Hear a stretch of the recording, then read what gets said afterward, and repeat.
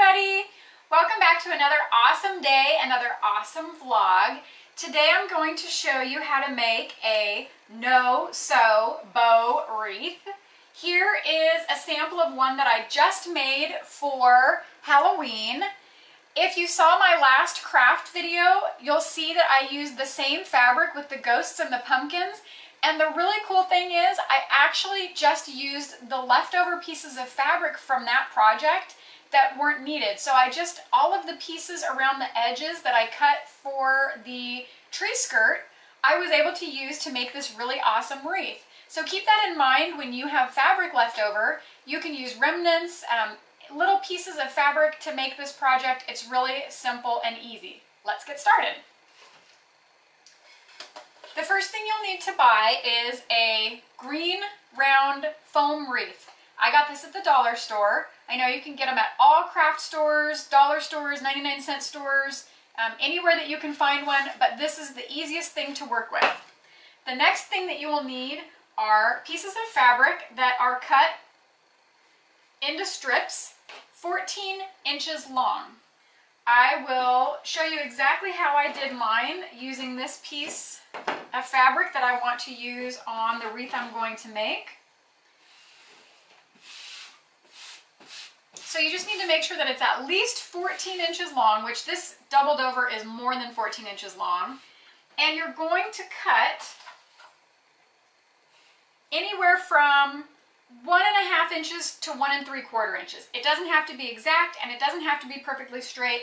As you can see, once it's all tied on, you can't tell anyway. So I'm just going to do a cut that's about 1.5 inches wide. And I'm just going to cut all the way down this fabric and cut a strip.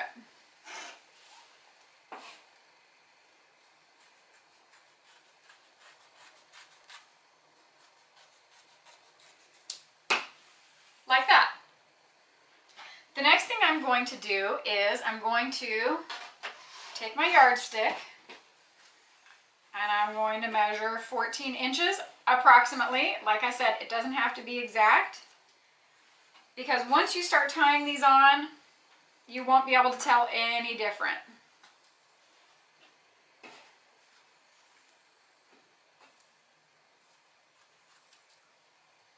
Extra piece.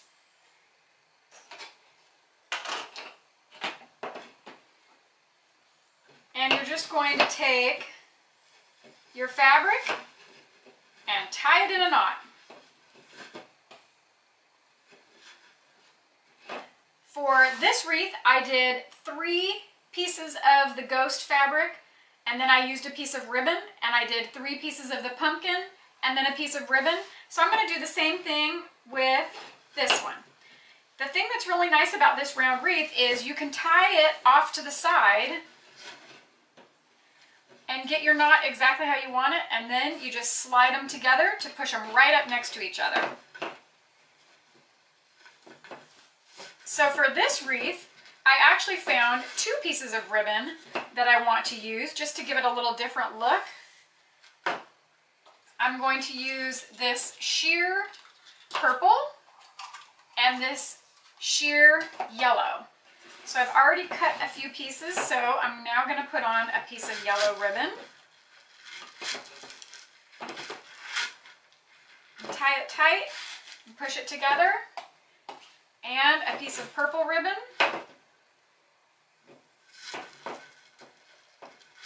And tie it tight. Push it together. And now I'm going to move on to my other purple fabric. And put 3 ties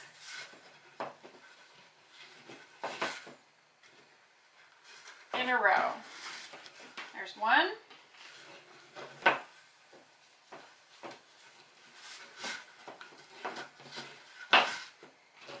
2.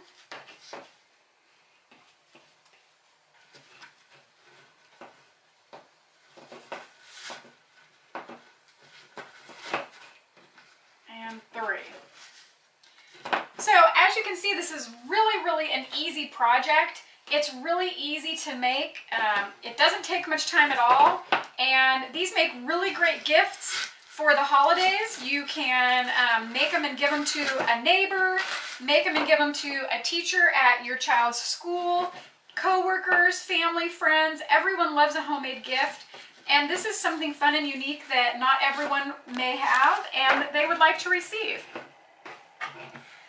The other thing that you can do is you can buy something really cute to add onto your wreath. So for example, this is a little more of a spring looking wreath that I'm working on right now. So you can, at the Dollar Tree or at Michael's, you can usually find birds or butterflies that you can add onto the front, which would make a really cute addition to this one. Obviously for my Halloween wreath, I haven't glued it on yet, but I found this really cute little tag at Michael's is actually where I got it. It was $2.99 and I used a coupon, so I got it for about $2 with tax and everything. And it's a really cute addition. You can either tie it on. What I'm going to do is I'm actually going to hot glue it down towards the bottom side right here.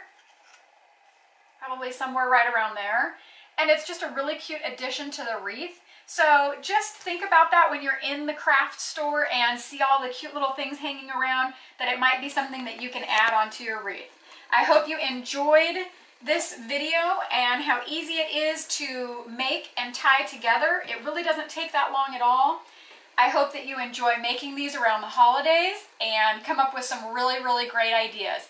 If you have any questions, feel free to leave them down in the comments below. Thank you so much for watching. If you didn't see my last video with the Christmas tree skirt that I showed you how to make, you can click the button over here to watch it. And if you're new to the channel and haven't subscribed, make sure to click the button over here to subscribe to our channel so you don't miss any of our awesome videos. Thanks for watching. Bye! Bye! I'm a crafty dog. I love crafting. Oh, let's craft some more, Mama.